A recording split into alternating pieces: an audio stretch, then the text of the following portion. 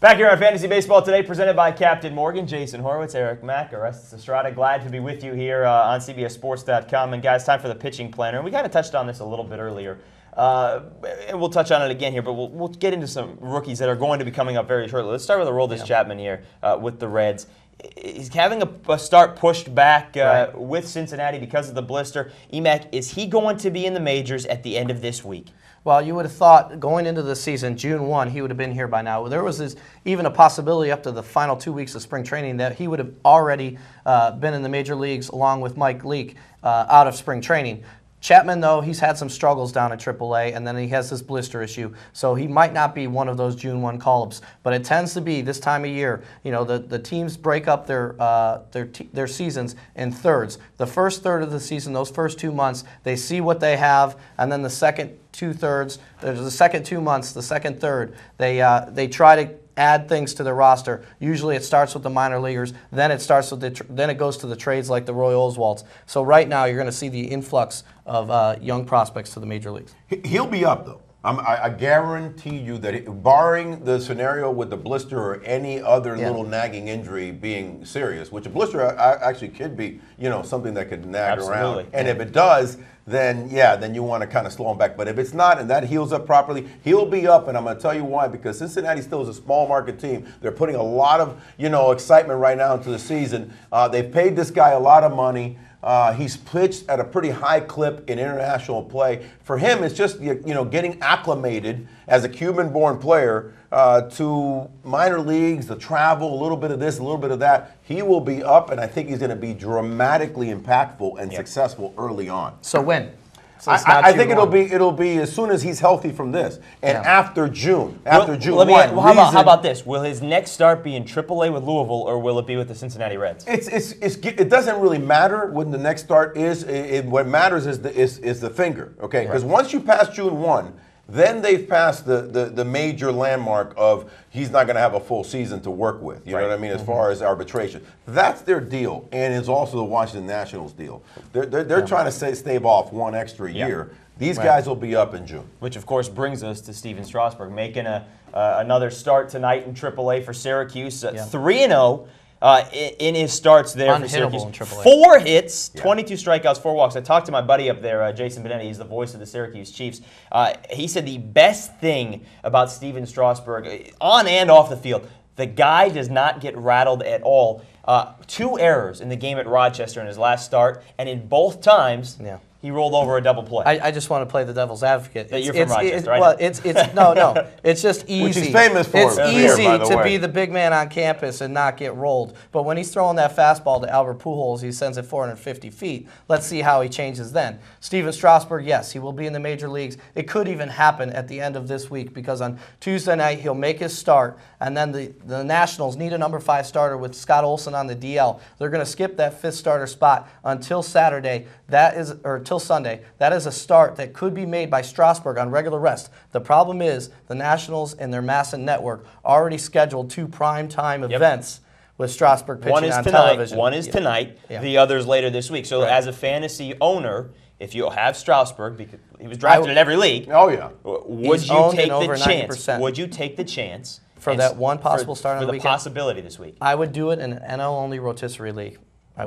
I would start him. I think it's a good call. I think it is. But other than that, I mean, the bottom line is that if you own him, you just hang tight because this guy's going to be dramatic in the second half. What I'm looking for, I know it's a little farther out in the future, is going to be just the batting practice in spring training maybe, or simulated game between Strasburg and Bryce Harper when the Nationals finally draft him. By the way, you see what he did yesterday? Yeah, he's a monster. 6 for 6, 4 home runs, 10 RBIs in a wood bat league. Yeah. Ouch. It is the NJCAA. Still, I don't care if it's the it's a little kid, his little kids playing at 5-year-old. My little kids.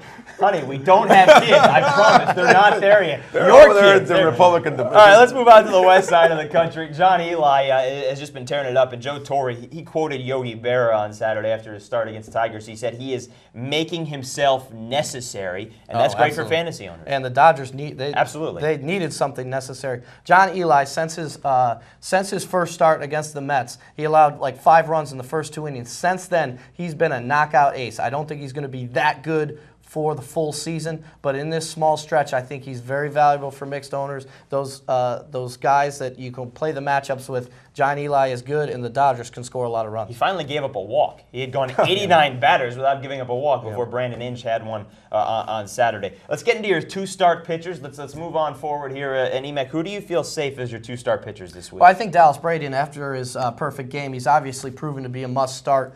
Jeremy Guthrie is a solid option in deeper leagues because of his 3 consecutive quality starts he's posted. I wouldn't start Masterson. I love Sanchez. I'll talk more about Sanchez later. Saunders has been hot. Those matchups are solid for him. Livan Hernandez, I'm not sold on him. However, those matchups at 2 Pitchers Park in San Francisco, San Diego, he could be valuable because, Pitchers Parks and 2 offenses that aren't that great in San Francisco is struggling mightily right now. Well, they are. There are a lot of teams that have struggled at home this season, but nobody worse than the Milwaukee Brewers. A franchise record worst start, 4-14 at home this season. They've dropped 8 in a row at Miller Park, which is the worst since #96.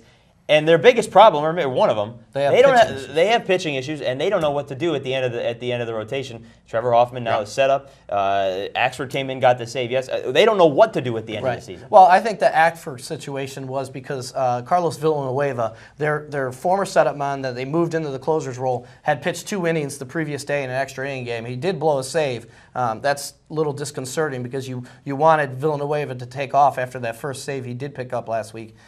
Hoffman, I think, is going to set up for Villanueva. Axford was a situational closer. Axford gave up a run. He wasn't all that impressive in his one outing. The one guy that I do look at who was called up on Sunday is the elite pitching prospect Zach Braddock, who throws real hard. He could be a dominant late-inning reliever. Maybe they use him down the road. But in the end, I think it's Villanueva right now. And I remember in our pre-production meeting last week, you talked a lot about Villanueva after seeing him pitch against the Phillies. I really like Villanueva, and this move had to come about because Trevor, was just struggling quite a bit, and the whole team is struggling right now. They're just not in sync. But Villanueva, keep an eye on it. If you own him, throw him out there. This kid, not only can he pitch well against righties, he pitches very well against lefties, which is a unique thing for a right-handed pitcher because of his changeup and devastating curveball that is just, it's got left-handed hitters reeling. So he'll get his little sea legs in there on that. He's never done that on a consistent basis. And the bullpen had issues Saturday. I mean, Minnesota, they came back and then bases were loaded in each the 10th, 11th, and finally they lost it in the 12th there on Villanueva's the short term. I think Hoffman could get another look. He was decent as a setup guy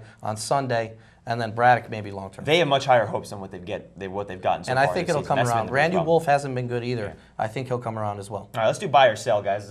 Players, whether you would want to trade for them now or guys you want to sell here. And, of course, we'll get some stock market stuff later, too. Let's start with this. Brian Bannister, EMAC, buy or sell? I'm not going to buy this guy. He's never been a guy that's been trustworthy to me. He's had some spurts.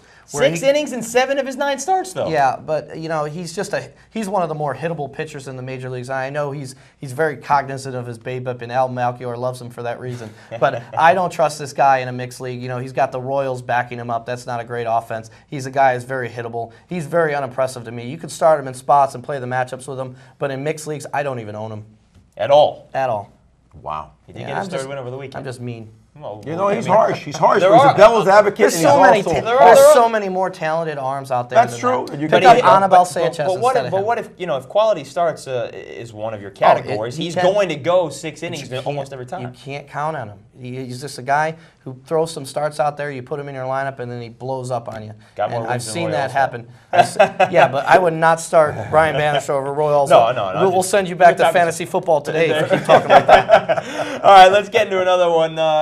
Give me Clayton Richard, buy or sell? I like this kid, and I think EMAC's going to join me on this one too. I think he's a kid that, if you look at the big things for me when I look at a young pitcher like that is the walk to strikeout ratio, because that's the ones that they get talking about a little fearful. And this kid, a little bit better than 2-to-1 walk to strikeout. It's going to go, has a fresh arm. I like him. I keep this kid and don't sell him whatsoever. I think the Padres have been such a pleasant surprise because of all that young pitching just coming together. That's it. That's the only reason. With what you said about the strikeout to walk ratio, and we had the discussion last week about home run rate. When you're pitching in that big park in San Diego, it's a lot easier to come up and get your legs under you, get your confidence. because they can hit the ball to the gap and it's not a home run. So you can throw over the plate is yeah, what you think. You're not trying to nibble and trying to squeeze it. You know what I mean? You go ahead and hit it. San Diego pitchers, you can get some value out of them. I know that the big ballpark in Kansas City, but I'm not buying Vance. Oh, look at that. Look how he came back. You're throwing it out there. Even the renovations, it's